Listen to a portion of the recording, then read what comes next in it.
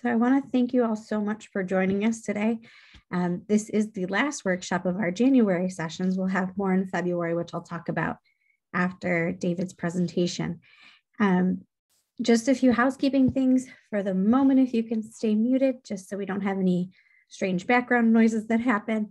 And then if you have any questions that come up, please feel free to pop them in the chat and we'll go over them after the presentation. I'd like to introduce you to David Pettigrew, who is a professor of philosophy at Southern Connecticut State University, where he's taught since 1987. He created a course titled An Introduction to Holocaust and Genocide Studies, Stories of Resistance, Rescue, and Survival, where he's been teaching since 2013.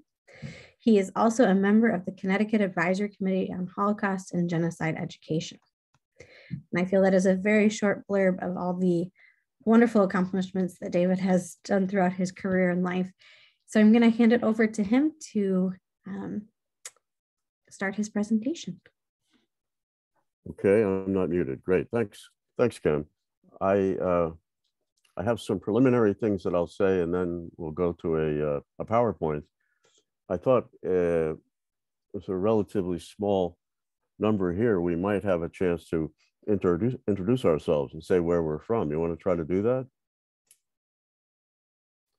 You could introduce yourself, say where you're from, and maybe if you have any interest, a particular interest in Bosnia, you can mention that. And of course, if we will, hopefully we'll have time for that discussion at the end.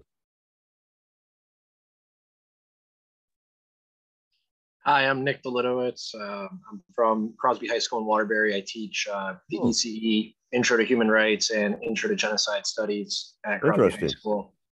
And great. I actually wrote my senior thesis on the Bosnian genocide. Excellent. Many years ago. Senior thesis where? Mount St. Mary's University in Maryland. Very nice. Okay. Who's here? Anybody else want to chime in? Hi, I'm Kim Platt. I'm in the Phoenix, Arizona area, and I work with the Educators Institute for Human Rights, where we've done some work in Bosnia. Oh, excellent. Great. Hi, I'm Sarah Wiederecht. I am an associate teacher at Manchester High School in Connecticut. I teach world history, but I also teach Introduction to Human Rights and Genocide Studies, also through the ECE program. So, fantastic.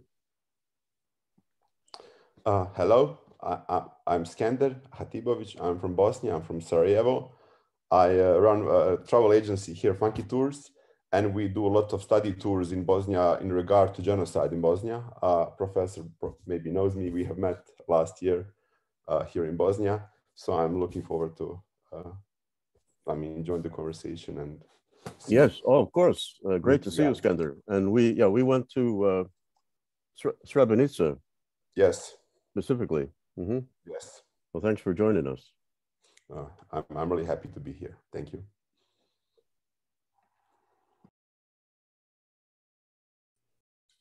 Hi, I'm Jeanette Brode. I am a Jewish synagogue educator, currently doing some volunteer work with Sarah at Voices of Hope. Excellent. Okay. If anyone else wants to say hi. It looks like Nicholas has popped in the chat that he is in Norwich, Connecticut. Okay. Well, I can get the ball rolling, and we'll hopefully have time at the end to chat. So I had a note here. But first, I'm just like to welcome everyone and also thank the Voices of Hope, the Hero Center, and the Connecticut Department of Education, and especially Sarah Snyder, who's the director of the Hero Center, for all the arrangements for this sort of a January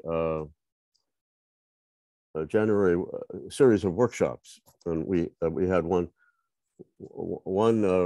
amazing workshop by Sarah about studying the Holocaust through artifacts, and then a joint workshop of Allison Norrie from Fairfield Ward High School, Stu Abrams from Avon, if I've got that straight, and myself talking about courageous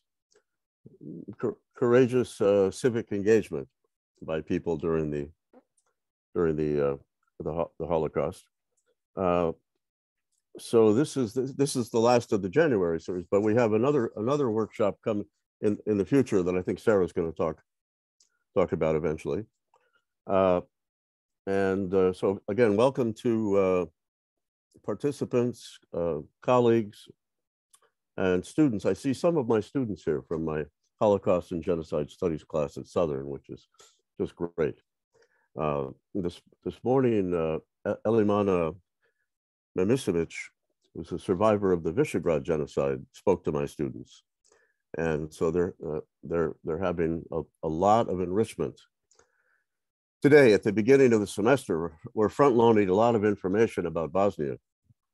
So I think we'll be beginning, if I could say that somehow, in medias res, in the middle of things, and hope that some aspects of the Bosnian genocide, which occurred from 1992 to 1995, will emerge from my, discussion of these specific or more narrow instances. But first, I'm thinking today. How's my sound, by the way? It's okay. I feel like I'm yelling when I'm wearing a mask. So normally I'm trying to project like I'm on the stage at the opera. I was thinking about our session in the context of the recent UN General Assembly resolution, which you probably know about, passed on January 20th. It was the 80th anniversary of the Wannsee Conference. The UN resolution was a response to the troubling rise of Holocaust denial, anti-Semitism, hate speech, and hate acts. The resolution, which was a joint proposal of the Israeli and German ambassadors, and then was co-sponsored by Bosnia, among others, urges member states to develop educational programs about the Holocaust. So it's really condemning Holocaust denial and urges member states to develop educational programs about the Holocaust in order to prevent future acts of genocide. And it specifically commended countries that have, quote, actively engaged in preserving those sites that served as Nazi death camps, concentration camps, forced labor camps, and killing sites in order to educate current and future generations. The resolution emphasized repeatedly that remembrance and education are crucial for preventing future acts of genocide. So I'd like you to try to keep this in mind. This commendation for those who have actively engaged in preserving those sites that served as Nazi death camps, or for example, concentration camps, forced labor camps, killing sites, or something like Theresienstadt, for example, which is preserved, in order to educate current and future generations. So this workshop was billed as inquiry based, right? And I wanted to say something about that in the sense that I'm trying to discuss the genocide in Bosnia in terms of a system of concentration camps that was in operation as part of the genocidal effort in Bosnia that was described in the Karadzic judgment. Radovan Karadzic, who was convicted of genocide, as an effort to, quote, permanently remove all non-Serbs from Bosnian Serb claimed territory.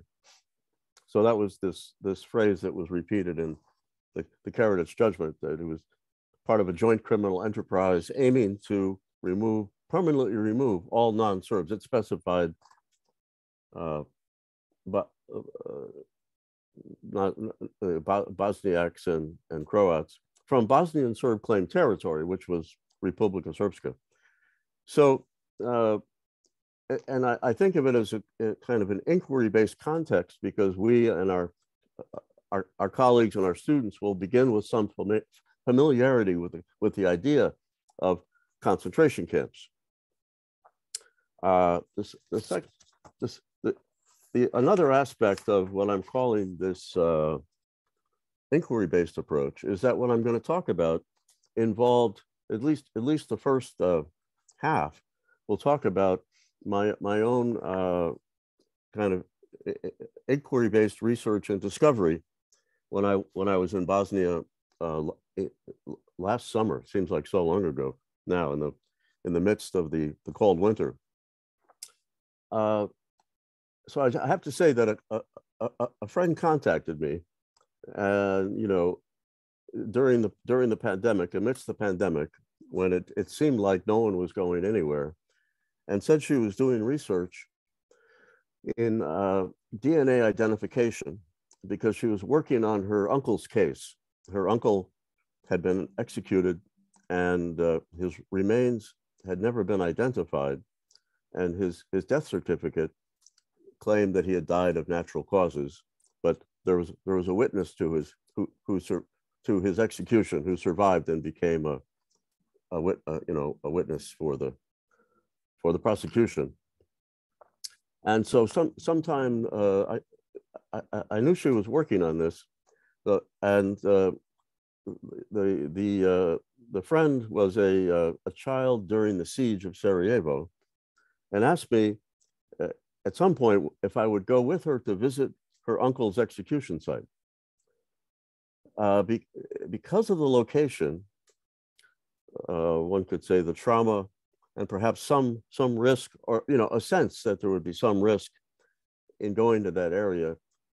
She had never been there before, and it's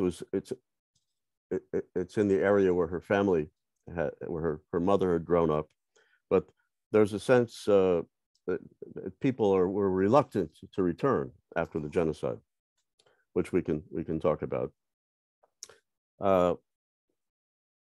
So she asked if I would go along, and so somehow amidst the pandemic, I remember arranging to arrive in spite of flight complications, and somehow on the scheduled day and plan, we were on our way to the execution site on August 1st. So the first part of the presentation is part of what I discovered on August 1st. So I think I'll try to share my PowerPoint with you now. Let's see how this goes. We should all be experts at this by now. View slideshow. So this is looking at, you could say, some threads for the discussion. Would be looking at concentration camps, as I mentioned, but also another aspect of the inquiry would be thinking about the glorification of war criminals and the suppression of memorials for the victims.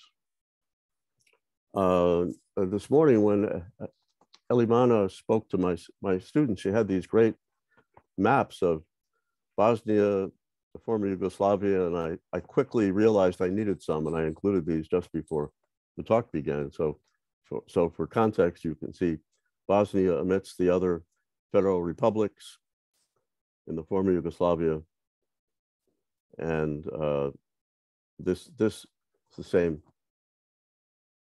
idea, although Macedonia is no longer named Macedonia as a new name. It's anybody help me and remember the name of that? Northern Republic of Northern Macedonia. It's now North Macedonia, Republic of North Macedonia. Republic of North Macedonia. Yes. Thank you. So the first part of my discussion will talk about the travel from Foča to Kalinovic. Well, first from Sarajevo to Foča. And this is maybe the only part of the presentation where you have to do a little work of actually looking at the slide. After this will be much easier to see. And I am not sure how to move this out of the way. Okay, that worked. So what we're looking at here is what I'd like to describe, what I'd like to try to explain eventually is the devastating aspect of the genocide. for the communities that were affected, which can be sort of easily discerned from the census data. So this is from the official census site. And you see there was a census in 1991.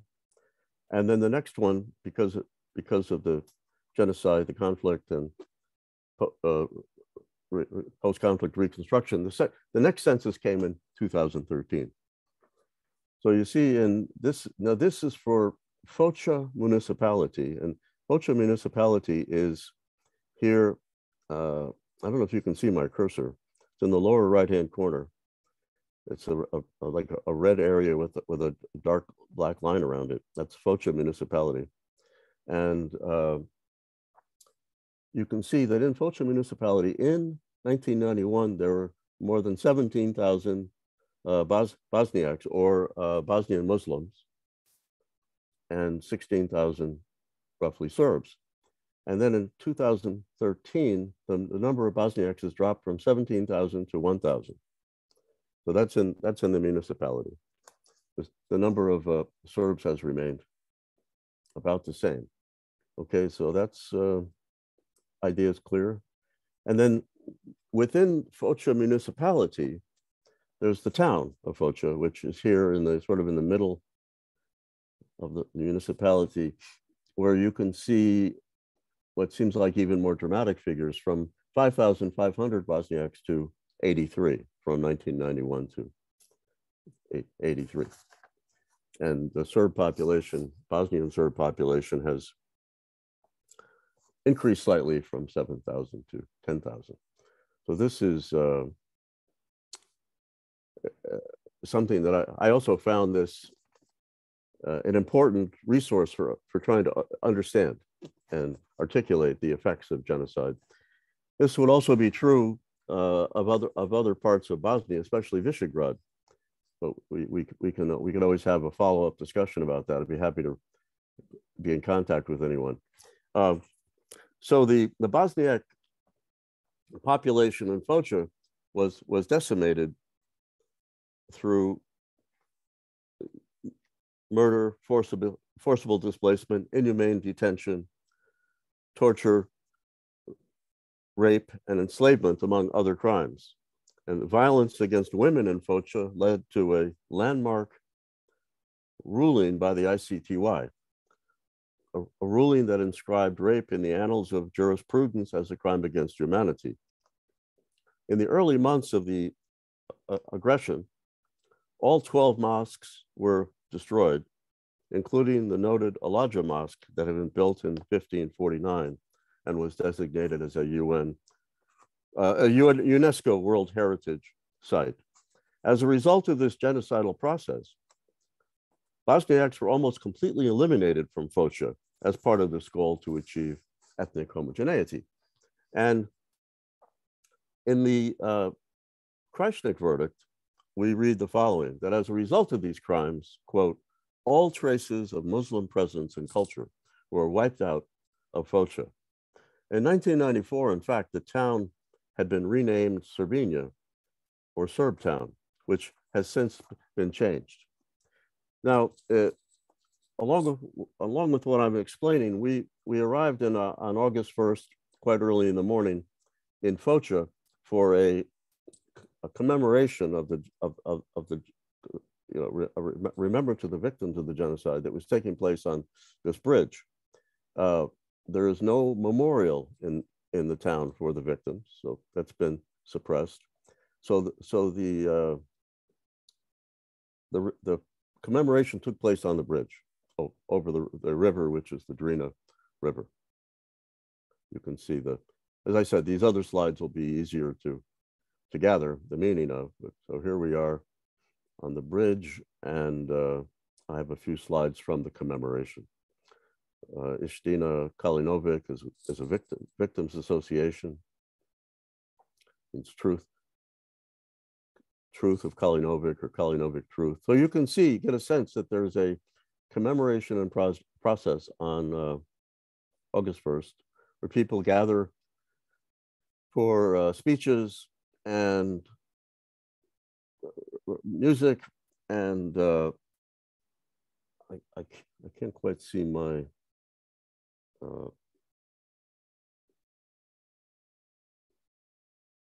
screen effectively. I'll try to, and then sort of the culmination of the commemoration and the lack of a permanent memorial is that the participants put white roses in the river in remembrance of the victims. So this was that moment of the roses being put in the river. You can see them. I think you can see them in the water. And I mentioned that the mosques had been destroyed. All 12 mosques were destroyed, including the Elijah Mosque. And it was rebuilt so it was originally built in 1549, destroyed in 1992, and then rebuilt from 2016 to 2018. There's a lot of evidence in the prosecutions of the perpetrators that there had been that mosques themselves had been targeted. They weren't collateral damage, let's say, but that efforts had been made to level them, to enter them and blow them up from the inside to make sure that the traces of Muslim presence, as the trial said, are erased. So I just thought it was important to show some images of the restoration of the mosque, and there had been an incident recently where it had been shot at. But so there was after the commemoration, we went back to the mosque. I had a chance to meet with some of the local people and also with the imam from the mosque and talk to him a little bit about the community and the work that he does. These are just some pictures of this mosque, which is known historically for being so beautiful. This is Imam Fadl, who was nice enough to pose with me here in the mosque. And alongside the suppression of memorials for the victims, you have a prevalence of glorification of convicted war criminals, which is actually now illegal in Bosnia. There's a law that was passed. In Foča, there's a mural of Ratko Mladic. It was painted over after pressure from the top UN diplomat, but this was the mural before it was painted over. This is Ratko Mladic, who has been convicted of genocide for Srebrenica and other war crimes. And you see, this is, I managed to find the location and photograph it. This is the site after it had been painted over under pressure from the High Representative. I'm surprised that they removed it. But what I discovered is that across the street, there was a nationalist slogan that said something like, "Through fire and storm, your name resonates across Republika Srpska." And that had not been removed. So the sort of glorification continues. And then I didn't see everything. I didn't achieve all of my objectives, but we did find on a municipal building only blocks away. This is a Foča municipal building, maybe the Veterans Association. There's a permanent, you can see that on the right, a permanent poster of Mladic there. So these are omnipresent in other ways. So following the commemoration in Foča, we set out for Kalinovic. And Kalinovic is, this is Kalinovic municipality. Here you can see 1991, it's smaller, 1,300 Bosniaks, today 57, or 19, I should say in 2013, 57. And then this is, you can see the town of Kalinovic in the middle here of the municipality on the right, 244 Bosniaks in 1991 and 7 in 2013. So you have that dramatic reduction. So this is where my friend and I were looking for the execution site, and we're traveling from Foča, you can see on the right, almost directly across the map to Kalinovic. At some point, we went off the road here at Miljavina towards Jelic. And I'm not sure, because there were no markers along the way. I'm not sure exactly where we found. I can figure that out, but this was the path, and this was the road. When we were off the main road, it was sort of this endless dirt, sort of gravel road, and my friend's uncle's name was Abdurrahman Filipovic, who was called Uncle Bratzo. And this is one of the surviving photographs of Uncle Bratzo. He was a physician in Kalinovic, and very respected intellectual. And they say he really, I mean, I should say that what's important is that his niece is really investigating and discovering a lot about his personality as part of this project, and his friends, and beginning to make connections to come to know the uncle that she never knew. But at this point, we're on our way to Tuzlakova Shtala execution site on this gravel road. And this is where Aida's uncle, Abdurrahman Filipovic, and Samir's father, Salko Branovic, were executed August 5th, 1992. And neither of their human remains have been identified. So you can see here down on the right, in the lower, I think you can see on the lower right-hand side, a kind of memorial to at the execution site. This is possible because it can't be seen from the road, and no one really would go there without the intention of seeing this memorial. So this is our visit to the memorial. So the execution site was this area right behind the memorial. So one of the victims, survived, as did happen occasionally, and managed to drag himself to safety and find someone who nursed him back to health, and then later became a witness for the prosecution. Then the victims from that execution site, and there were execution sites all along this road. Samir called it this, like the road of death. They were brought from a concentration camp, which is just up the road. As you see, it wasn't. But you can see we've reemerged from the forest, and we're out on this plateau, shall we say, approaching the, it's called Barutny Magazine concentration camp, the main detention site, or main detention building on the site. Barutny Magazine means gunpowder warehouse. So it had been a storage site for munitions, presumably, before. And this is the main detention building that we're visiting. And Samir is the director of the Istina Kalinovic Victims Association. So he's brought groups here before, but it's Aida's first visit and my first visit as well.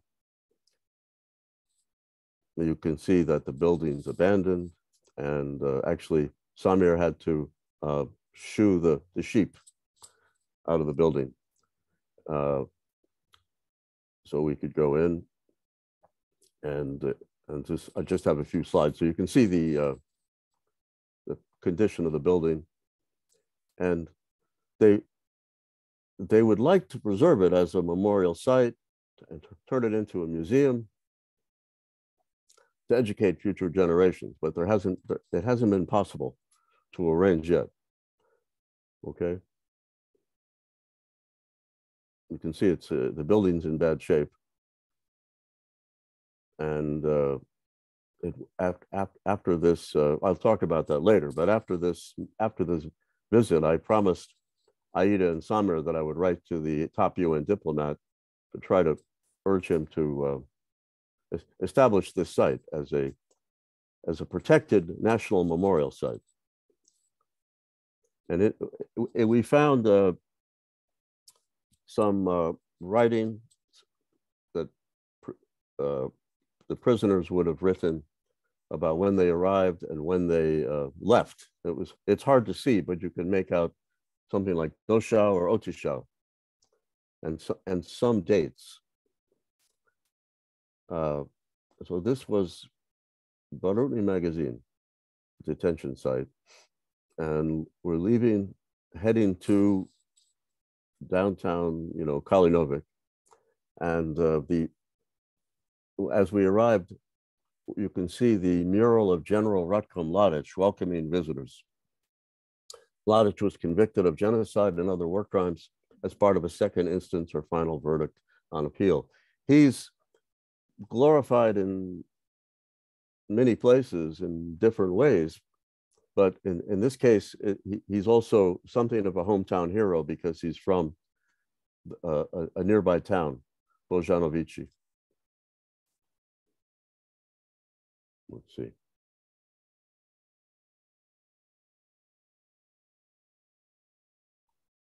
There. This is arriving at sort of the entrance to Kalinovic. You see, you're greeted by the saluting General Mladic. And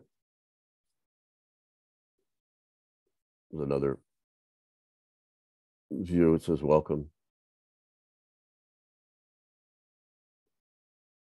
And then in the town of Kalinovic, there's another detention site where more people were held than at the warehouse. Miladin Radoyevich Public School is a principal detention site. There are other concentration camps across Bosnia that were also schools that have then been subsequently repurposed as schools. So this is once again a school where over 1,000 people were held and then either deported or exchanged or taken to the Barutni magazine warehouse and later executed. And this is a cemetery for some of the victims whose human remains have been identified.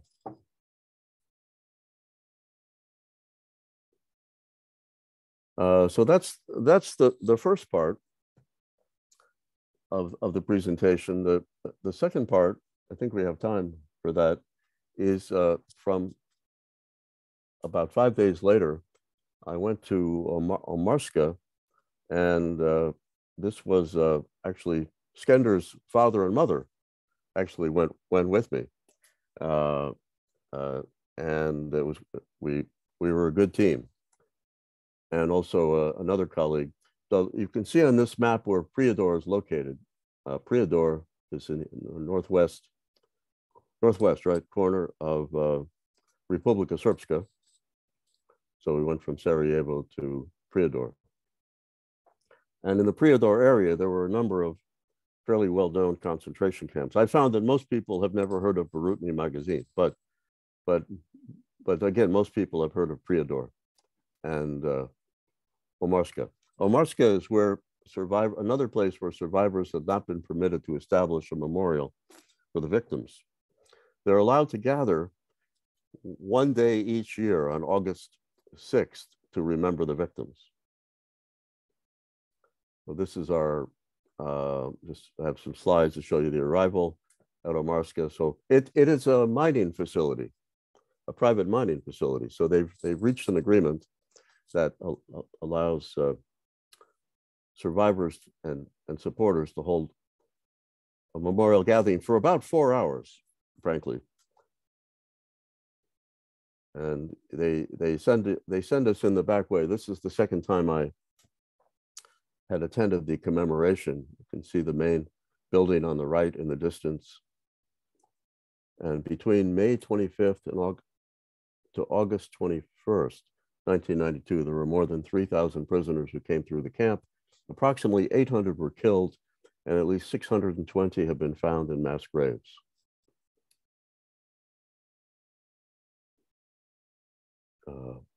You can see a closer view now of the main detention building on the right. The White House ahead was a location where prisoners were taken to be tortured, abused and tortured. And on the left is the cafeteria or canteen where the prisoners would receive a kind of daily ration of bread and soup.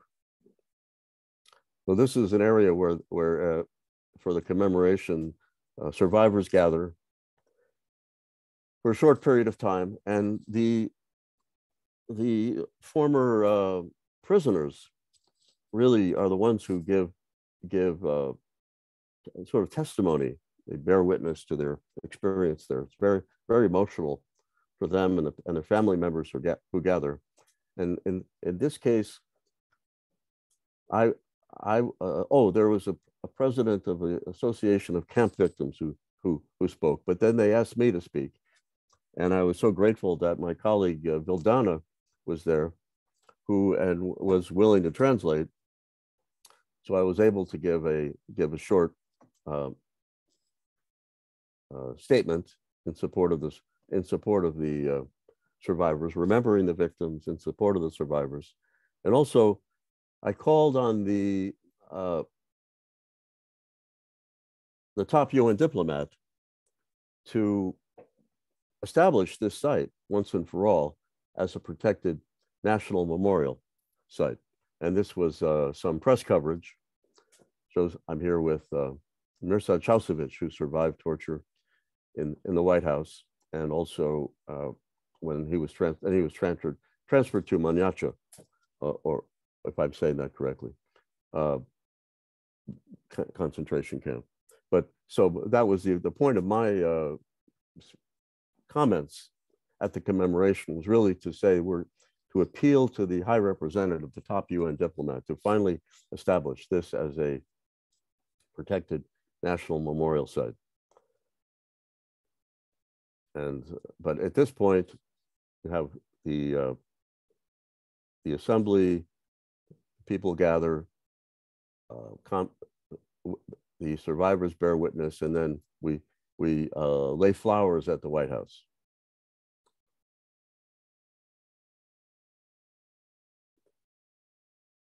In the past, this year, I think because of the pandemic, we didn't do this, but in the past, the survivors and family friends would release white balloons into the air with the names of the victims attached. And all of this is in the absence of permission to install a memorial, even to install a memorial. Before, it's been prohibited, and the only possibility is to have these gatherings. Now, at a nearby camp called Ternopolje, a memorial to the Serb soldiers, the perpetrators, has been erected on the grounds of the former camp. So you see, this is a discriminatory prohibition.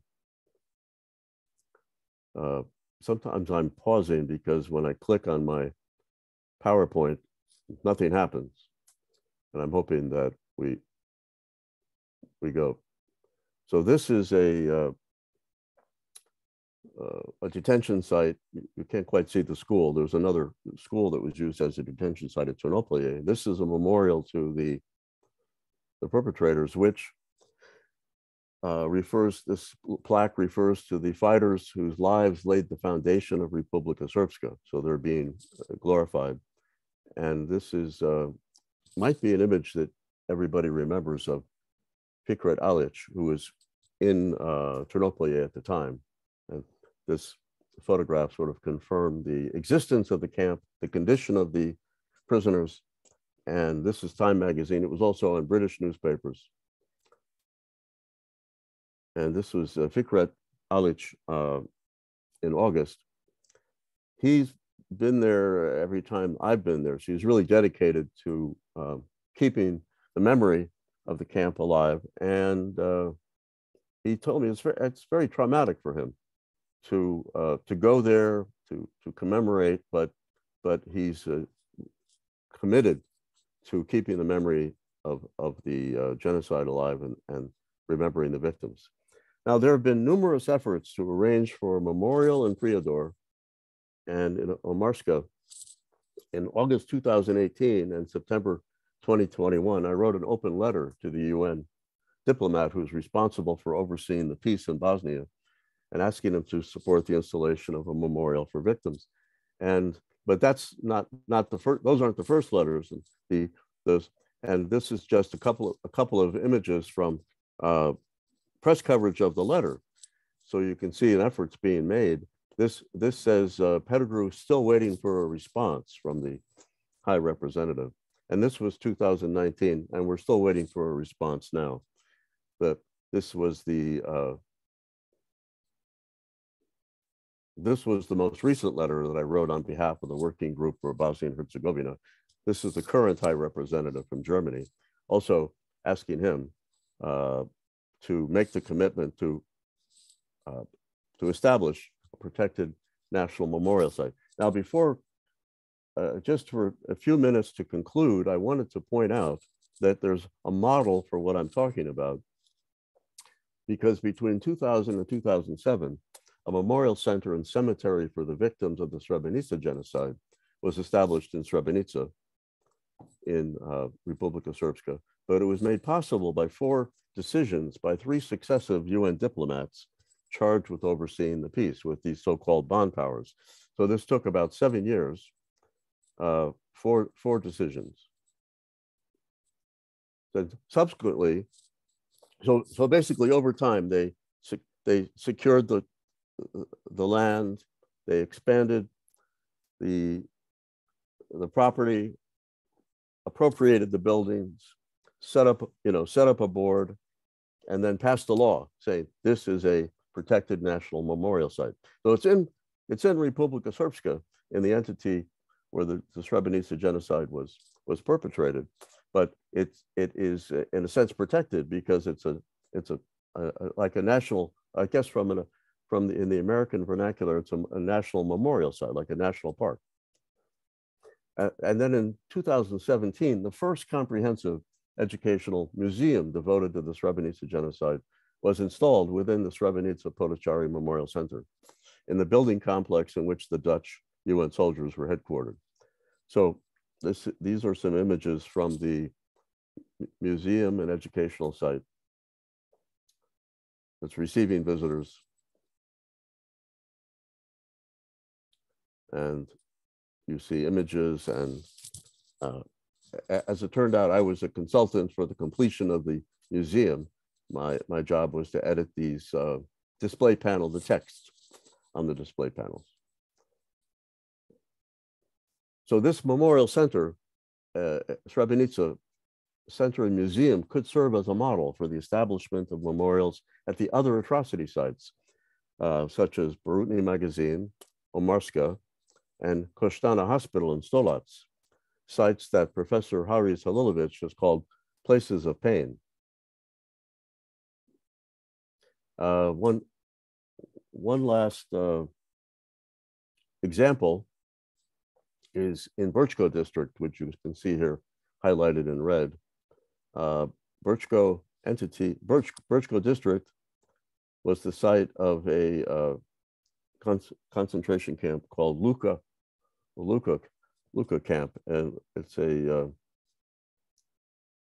industrial park on the river, on the Sava River, where prisoners were held in this building. So this building is still here, still there, and it's this was August, I think August 19 when I was there, and it's been repurposed as a industrial warehouse. And this is former prisoner Isak Gashi showing where he was imprisoned and where he witnessed executions, where people were killed, and he was a very important witness in prosecution. especially in the case of Goran Jelisic, who committed many atrocities and identified himself as the Serb Adolf, with reference to Adolf Hitler. And this is not in Republika Srpska. Brčko district, it was established as a separate area. So this they were able to install a memorial room, a plaque and memorial room. So again, this is a model for what could be possible for memorialization. You have both images of victims and also examples of, here's an educational map about the location of concentration camps. And but apart from the memorial room at Luka and the Srebrenica Memorial Center and Museum, and a few other examples, there has really been a proliferation of memorials to the perpetrators and to those who deny the genocide, and a suppression of memorials for the victims. So I couldn't find this slide, a separate slide without me in it, but I still wanted to include it, even though I'm in it. It says, there may be times when we are powerless to prevent injustice, but there must never be a time when we fail to protest, was Elie Wiesel. And I think we need to advocate for the right of human right of memorialization. So I see this as a project that students can become involved in. So my thanks to Steve Armstrong, the Social Studies Supervisor, Connecticut Department of Education, Sarah Snyder, Director of the Hero Center, and to Voices of Hopes, and to my colleagues who have participated in the other workshops. Thank you, David. Stop sharing. What a fantastic presentation. I feel like I learned a lot, and I have a lot of questions. So if anyone else has questions, I think we're a small enough group. If you'd like to just pop on and ask and unmute yourself, that's fine. I'd like to ask one question really quick. I was wondering, in regard to the sites, have any of them ever been applied to, for example, UNESCO as a site of protection? That's an excellent question, because I don't know. I mean, the UNESCO sites are probably more traditional, like the Al-Aqsa Mosque is a UNESCO heritage site, and also the bridge, for example, in Visegrad, the Mehmed Pasha Sokolovic Bridge, is famous Ottoman bridge from the 1500s, is a UNESCO heritage site. But you mean the concentration camps? Right. But it would be interesting to see if there was a way to apply for their protection. It would be interesting, because I know Auschwitz-Birkenau was added as kind of the first site as a concentration camp / death camp to UNESCO's list. So I would be interested to see if it's something that could feasibly be done to kind of protect it in the future, or protect them in the future. But it seems like in the case of, let's say, Barutni Magazine, first it would have to be identified as a camp. Right. Somehow Samir has been able to go there. I remember seeing Samir Ivanovic, who was in some of the photos. They're able to go and visit the site and have an annual commemoration. And also they gathered recently because there was a new mass grave that was discovered in that area. Although I think in the end, actually there were victims from Srebrenica, not from those local execution sites. But I think this is an excellent idea.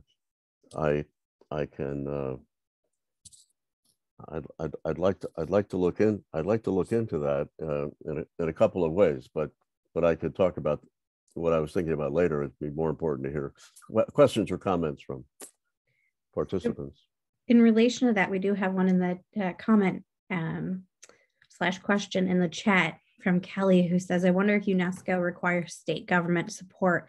Seems like it could be a good option. I don't know, David, if you want to comment on that, but I can certainly comment. So whichever way you'd like to go. Oh, yes. I don't know anything about UNESCO recognition. It's never occurred to me. So you said Auschwitz is a UNESCO site, but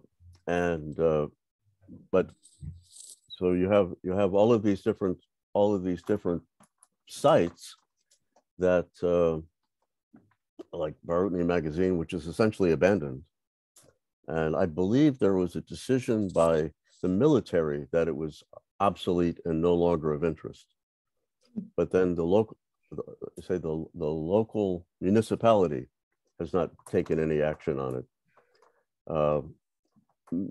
Omarska, as we pointed out, is an active, business. I was thinking that there's an analogy in, I believe, Mauthausen had related subcamps, and there's a quarry where people were working as slaves during the Holocaust, but it's also a private mine. You have to get or mining, resource. You have to get permission to go there. So I think this is a really important question. We have another question in the chat from Nick. He says, tomorrow is Holocaust Victims Remembrance Day. Many have pointed to the Bosnian genocide as an example of our inability to prevent genocide. How do we frame the Bosnian genocide with the Holocaust and other modern genocides? Could you say more about what you mean by how do we frame it? Like, do you want to? Yeah, sorry. I don't know if you could. I had just wanted to say, like, we often kind of look at this. We look at like the modern examples of like the Uyghur genocide or even Rwandan one. And when we teach about the Holocaust, as we talked about the last couple of weeks, we talk about remembrance and like things people did to prevent it. And I don't know if when I've taught about it, when I've learned about the school, granted, when I was in elementary school was when this was happening, but I just was wondering how, I don't know if any of you are on here have taught about something like the Bosnian genocide, because it feels like a lot of it kind of feels unresolved to a lot of people when I've done this in high school and talking about it. I know that there have been like war crimes charges, but we talked about there's a lot of, even if not as direct, a lot of remembrance and reverence of some of the war criminals. And I know there's still a huge amount of tension, but in, obviously the former Yugoslavian republics and within Bosnia and Herzegovina over this issue. So I guess I was curious what you thought about how we can really teach the Bosnian genocide. What is it really an example for our students of? Obviously, we can teach the context of what happened, but it's, a lot of time. I remember I had a student last year who kind of commented that in a lot of ways it had kind of for him an unsatisfying conclusion, that it's like, wait, so this conflict is still going on.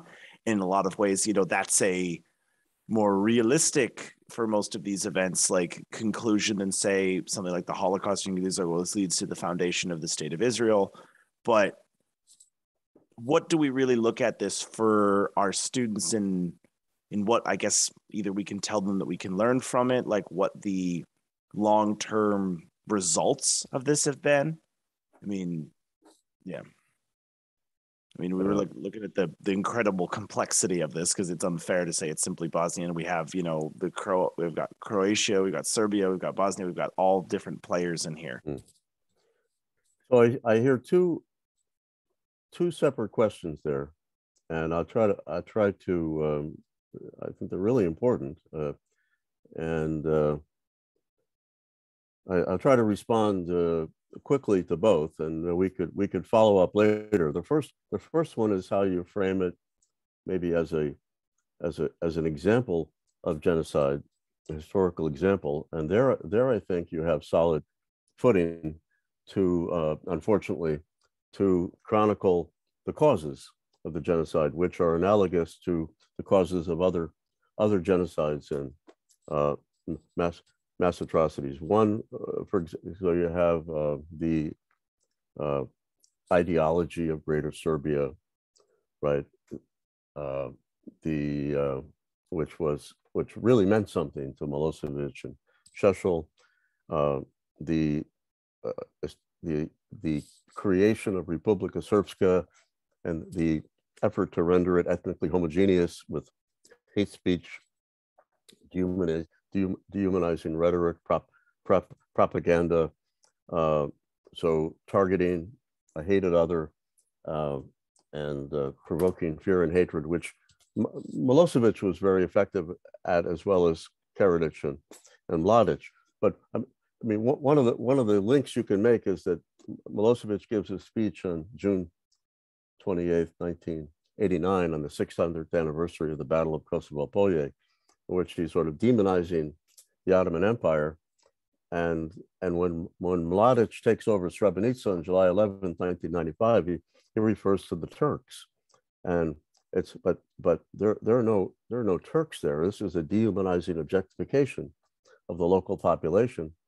As he's talking about Turks and saying let's get revenge on the Muslims, and so you can draw a kind of logical line between the Milosevic's propaganda from June 28, 1989. And the other, in terms of the effects, the concentration camps also help make a link to something like the experience of the Holocaust, an analogy. But there were also there are other atrocities, the assault on civilians, and also ways in which women were targeted. I alluded to in the case in Foča, and also in Visegrad. Skender knows, because he takes people on these very meaningful tours. In Visegrad, there's a hotel called Velina Vlas that was used to detain women and rape them. Most of them died. Most of them were killed. That hotel reopened as a hotel with the same furniture in place at the time, and it's advertised today as a tourist location that you could go to, and there's no memorial there of any kind. But my point is, you have on the one hand the causes of the genocide, but the other aspect is you have now because of the unresolved or incomplete nature of the peace agreement of the Dayton Peace Accords that left Republika Srpska intact.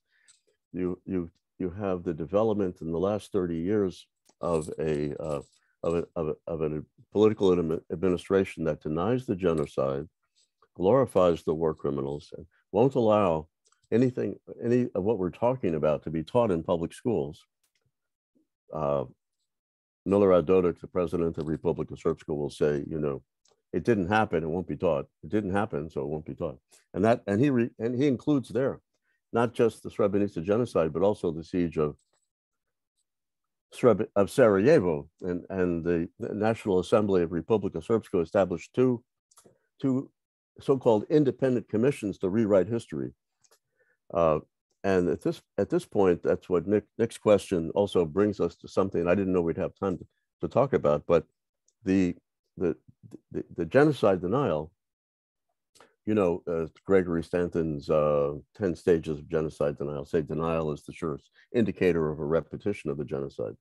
Now you have efforts in Republika Srpska to blockade the government, to withdraw. They said in 6 months they will form their own army, have their own constitution, and their own taxation system. And before that, they voted to form their own medical agency, which is a disaster when you're responding to a pandemic.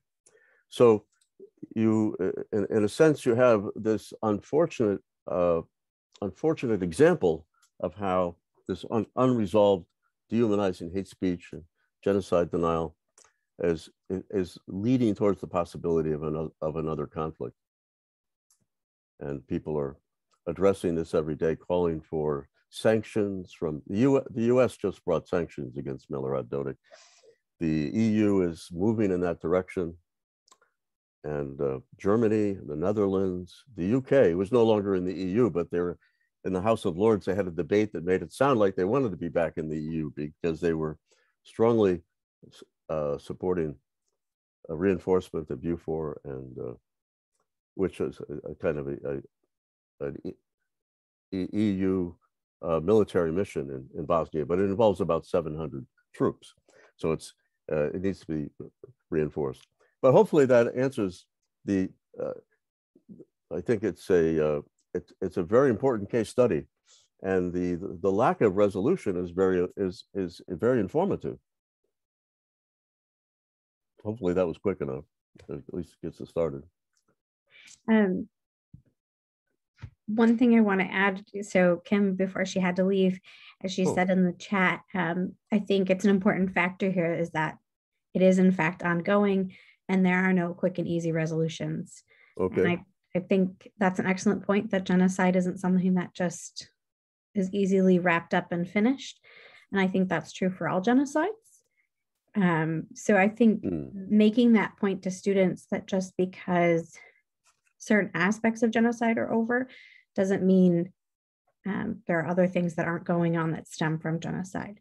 So I think that's a really good point to stress to students.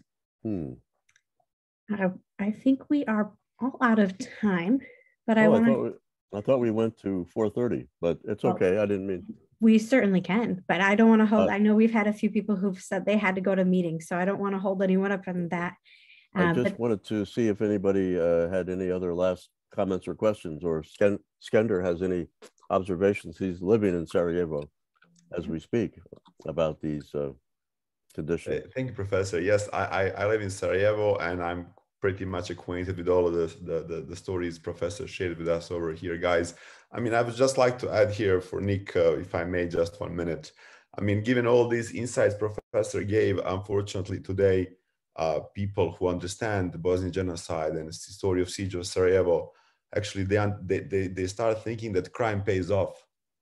That if you go into that kind of crime, kind of conditions in 1990s, and then 30 years later, you still have the freedom of denial and political organization over these kind of foundations, then people will think the crime pays off, that you can easily go and ethnically clean one region and one day try to prevent anyone to come and talk against that idea, which happened in 1990. So unfortunately, that, in my opinion, could also be an important framework in which genocide in Bosnia should be placed.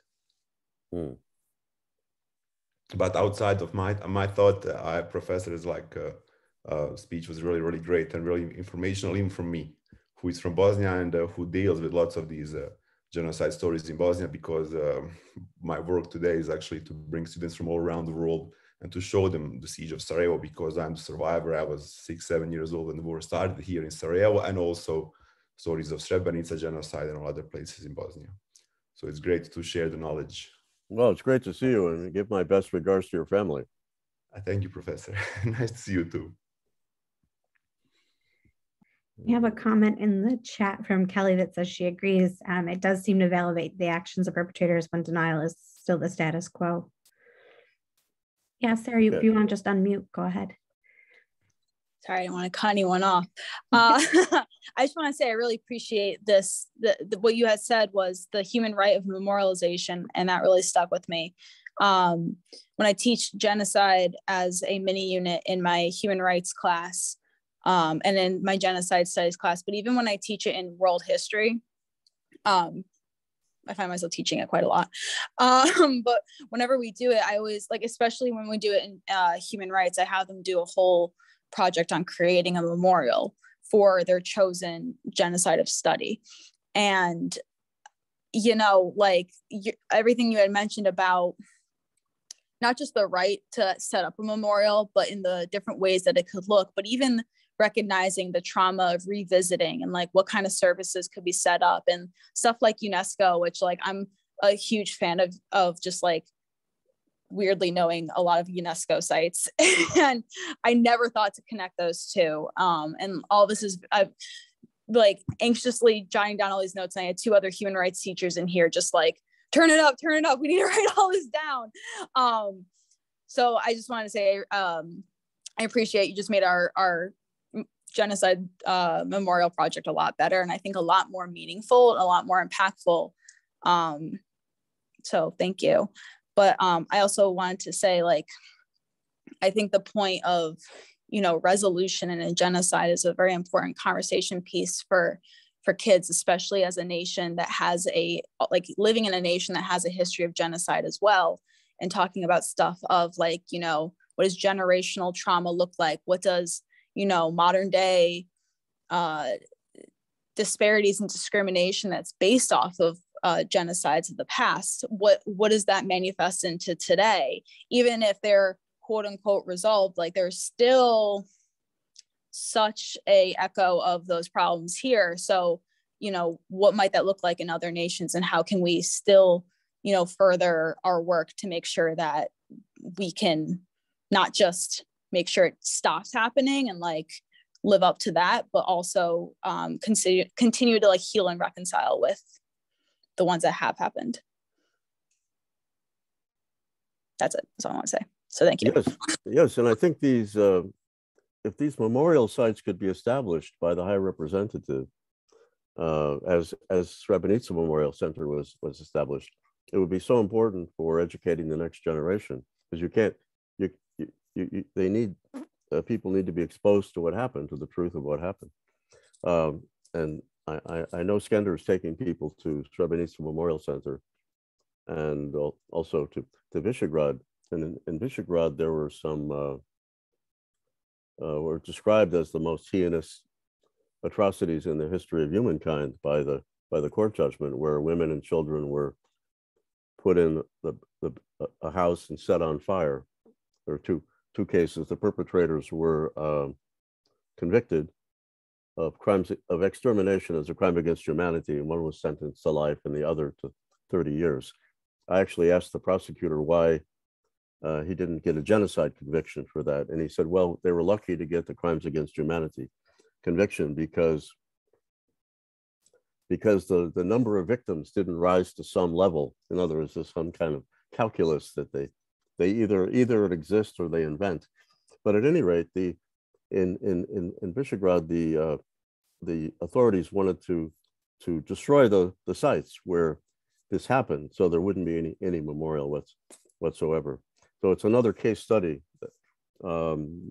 Survivors put a memorial in the cemetery with the word genocide on it. It said victims of the Visegrad genocide, and the authorities broke into the cemetery and ground the word genocide off the stone memorial. So now there's just a scar on the memorial where the word genocide existed. So memorialization is a human rights issue in Bosnia, and also a very informative or educational topic to bring up with students, to think about, what would be an appropriate way to memorialize victims. There was, Skender, you probably remembers, in Sarajevo, there was an amazing memorial where they set up 11,500 red 41. plastic chairs. 11,541 red plastic chairs to represent the people who were killed during the siege. And over 1,000 of them were, small chairs for children. So that was possible because it's in the Federation, it's in Sarajevo, but it's a very, memorialization can be a very important activity if one's given the freedom to do it. And then on the hill above Sarajevo, on Vratsa Hill, in a position from which the Serbs were attacking the civilians, there's a plaque commemorating Ratko Mladic, because you go up the hill and you pass into Republika Srpska. So they're able to put this plaque. I know it was attacked recently by somebody and smashed, but I'm sure it's still there. Well, it's a very, very interesting comment. It's some really interesting ones. Actually, I'm at my desk, so I have them right next to me. But I saved a whole bunch of student work from this memorial project in the past, like a timeline of the resistance at Van from Armenia, and then this really interesting one about the Cambodian genocide. Or no, sorry, this was the Canadian Indigenous genocide. Mm-hmm. Revolving around cultural drumming that the students did research on. That was really fascinating and really remarkable. One on the Cambodian genocide that's based on each sphere representing a certain amount of people, adding up to 2 million. So like, and these are high schoolers that are doing this, and it's like remarkable what they can come up with. And I think it really, you know, drives home the point that like people need these. It really is healing, you know. I think the efforts to memorialize the Holocaust, for example, across Europe are probably relevant to think about on the eve of the 77th anniversary of the commemoration, right, of the liberation of Auschwitz. But there have been so many important efforts to memorialize that could be educational for Bosnia. And I was just thinking of the Stolperstein as one example. Or I think people call them sometimes counter memorials, or the shoes on the Danube, the cast iron shoes. There's like, I think 70 pairs of cast iron shoes along the river, the Danube. So hopefully Bosnia will reach that point. But the situation needs to be stabilized, I think, by the international community. And there's a kind of rising, the voices are rising across the world for this to happen. But I'd be happy to talk more about that. And I think Sarah was going to mention something about an upcoming workshop on denial, where I'll be talking more about denial in the Bosnian context. So we actually have 2 upcoming workshops for February. Oh. The first one is going to be the one that David just mentioned. We're going to have a workshop on February 23rd, which is going to be what is denial and how to address it. So we're going to look at different forms of denial, and then also how to teach it, but how to respond to it. For example, if you have students who make comments that are in a form denial, if there are actions that are denialist or distortionist. So we're going to have that workshop, and that's going to be a fantastic panel, I believe, of 5 different scholars. And then on the 28th of February, we will have another workshop, which is going to be entitled "The Nazis Looked to U.S. Race Laws, Racial Regimes in the 1930s." And that's going to look at the Jim Crow laws and the Nuremberg laws. So we will shortly be putting up different flyers for that, and they will be available soon. And so we'll send those out, and hopefully you'll be able to attend those as well.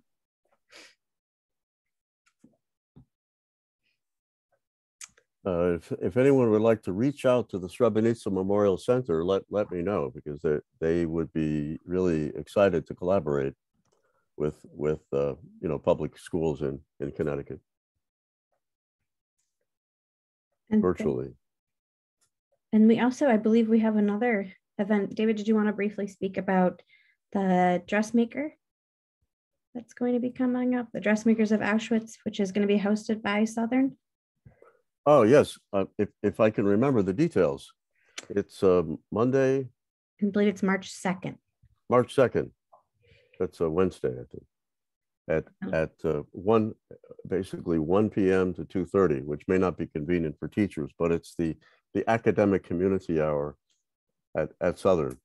I'm hoping that some people would be able to attend, especially any of my students who are on this call. But also, I'm hoping we can record it, right, and then perhaps a Hero Center put it on their website. But we'll get more information about that. Lucy Adlington wrote the book Dressmakers of Auschwitz. That's right. Thanks for mentioning that. Certainly. Looks like a great book. It has fantastic reviews. I look forward to reading it. So I think if anyone else has any other questions, any final questions, comments they'd like to make. I just want to say I totally want information about like collaborating between, what was it again? It's the Srebrenica Memorial Center. It's the one place that really has been established as a cemetery and Memorial Center. The victims are still being buried in the Memorial Center because they're still being discovered and identified. And then that's on one side, and on the other side there's the Memorial Center and this new museum I was showing images of. Right. So I mean, we have at the high school I teach. So human rights is a graduation requirement here. So like literally every kid takes it. So we have a lot of sections of human rights in general, but we do have a handful of sections of ECE, so like UConn affiliated human rights. And then we have one section of genocide studies this semester, and next semester we're hoping for 2. So we definitely have a lot of kids that would be interested in that. And we have a lot of teachers I know, or at least I could speak for myself, one other that would be interested in seeing what kind of collaboration could be set up. And I also at the school am the advisor for like the equity team, the student-led equity team, and I'm sure that's something they'd also be interested in. So if you could send me any information, or if we can like talk about that at some point. Okay. Well, totally I'll send everything to Sarah. You can find me at Southern.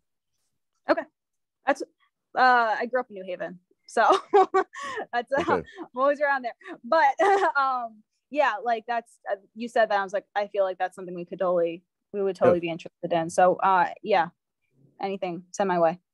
I will send a follow-up email to everyone here with all the contact information and the recording and all those details, and contact information for David as well. All right. Well, thank you so much for joining us, and thank you, David, so much for that presentation. It was fantastic, and I know I learned a lot. Thank you. And if I will be sending out information about the next workshops as well coming shortly. Looking forward to it. Hope you all have a great week. Take care. Bye.